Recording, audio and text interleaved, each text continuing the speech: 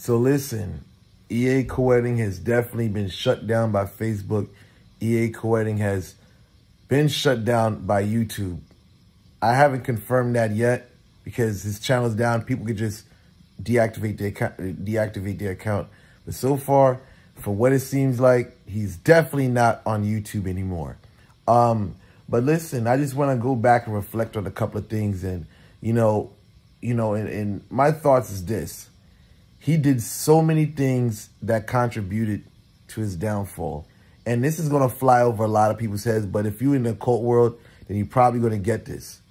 See, the thing is, a couple of years ago, I was trying to tell, I came out on the scene as a ball call straight on that Haitian voodoo shit. And that's still where I stand to this day. That shit ain't changing. That shit ain't switching up. Like I told niggas, I come from a background that has over 70 years experience in Haitian voodoo. So I'm still here. And shit, I'm better than before. You know what I'm saying? But my message was very direct. It was black and white. And I guess, he figured that he wanted to be part of it. And the message I was preaching was not for him. And he got up on social media making this video called Revealing Voodoo Secrets and shit like that. And a lot of people took offense to it, right? Because definitely a lot of people feel like he was taking subliminal shots. You know what I'm saying? I mean, let's keep it real. He was taking subliminal shots at me. You know what I'm saying? Shit. I try to warn him. You know what I'm saying? I try to warn him.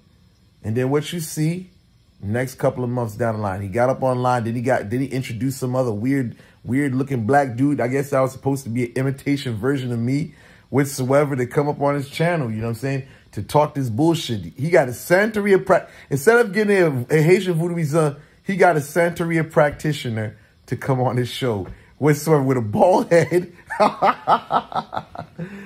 To basically co-sign him.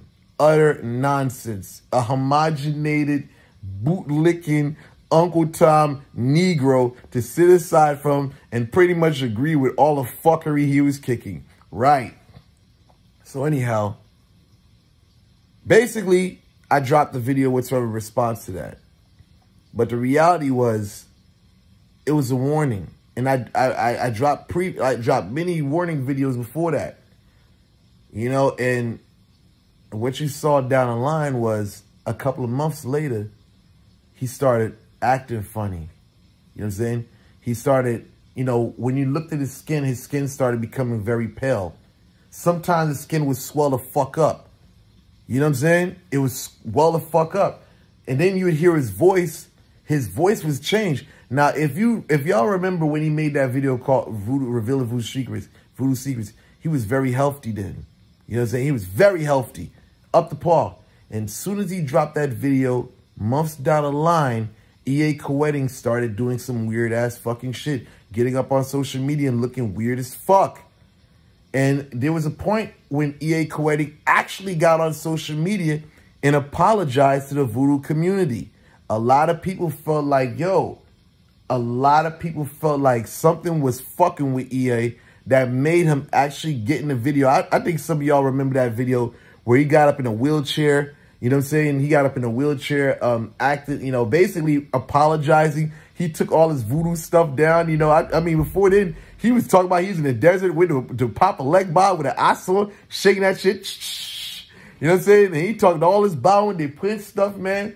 But I don't know what it was. I guess the reality settled in that, this shit's real. He got up on YouTube in a wheelchair, apologizing and all this other type of crazy shit, you know what I'm saying? And it was what it was, but it's one of those things.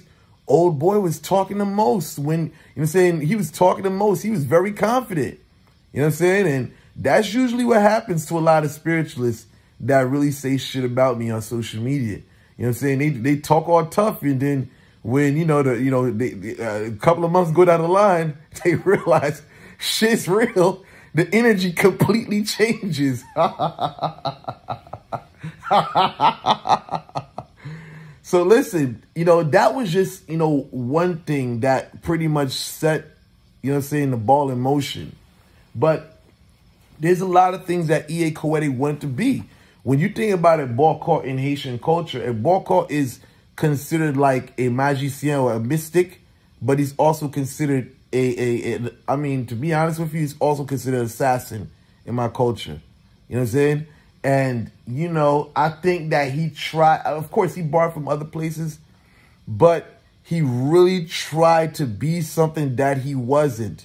Because later on, he starts introducing a philosophy. He starts introducing this thing of human sacrifices. I mean, and then he starts introducing this whole, you know, I'm a spiritual hitman thing. Where the fuck you get that? It's like Pac said, you want to live my life. But I'm none of that. I tell people all the time, I'm a Christian. I've never done black magic a day in my life. You know what I'm saying? So, yeah, he started promoting the philosophy, which he didn't understand. And then I guess what really happened truly recently was the fact that some kid, you know, he took EA Koetting's philosophy, you know, literal. And I mean, I can't really say that it was really bad on his part, because he committed a crime. But the thing is, what EA Koetting was trying to explain was something that he did not understand. So the human sacrifice thing, see, this is what happens when you culture vulture or culturally appropriate people's shit. You get into confusion. This dude heard about in Vodou that you're able to sell people. There's a time period where I was talking a lot about that. You know what I'm saying? About, you know, what the fuck is selling your soul? You got to be one dumb motherfucker. This was my logic. I said in Haitian culture, niggas, they don't sell their soul. They'll sell another motherfucker's soul that they hate. And that wasn't no fucking you go and kill a motherfucker and this and that. He didn't understand that. And that's what happens when people culturally appropriate people's culture. He took something that was in spirit energetically and made it concrete. And this is what those people do. Things they don't understand spiritually, they got to make it carnal. They got to make it physical and concrete for them to understand. You know what I'm saying? When you got to activate it, pineal gland, you know what I'm saying? You're going to get this shit in the spiritual way. When your pineal gland is calcified, this shit is not going to make sense to you. So you're going to have to make it physical in order for you to understand. And that's when the fuckery begins, yo. That's when fuckery falls in motion. Because now you're taking something that's in spirit and then you're making it physical. That's like a motherfucker interpreting, let the dead bury the dead, right? The motherfucker in the Bible asks, what you mean? How can the dead bury the dead? How can a man enter his mother's womb a second time? See, this is where the carnal mind begins. The carnal mind gets confused, because the carnal decalcified pineal gland motherfucker, they're not going to understand spiritual things. So that's why they're going to understand it physical. And what this motherfucker did was put out a whole bunch of books about things that he really didn't understand. Human sacrifice, which got these reprobates, you know what I'm saying, these novices thinking this shit is fucking literal. But where the fuck was he getting that shit from? He was getting it from, you know what I'm saying? He was getting it from, you know what I'm saying? I'm not going to say, I'll just play this. He was getting it from a source.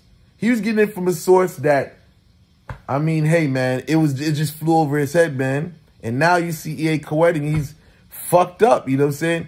Dude, he put himself in a very bad situation. And you know what? Let this be a lesson to all you other motherfucking occultists that think you're going to basically crack the codes and mysteries of Vodou, African or Haitian Vodou, whatever you want to fucking call it. When you start getting to ATRs, it's a deep fucking science. You know what I'm saying? Whether it's Palo Mayombe, whether it's Haitian Vodou, you know what I'm saying? Whatever the fuck you want to call it. When you start getting to these ATRs, you got to be careful.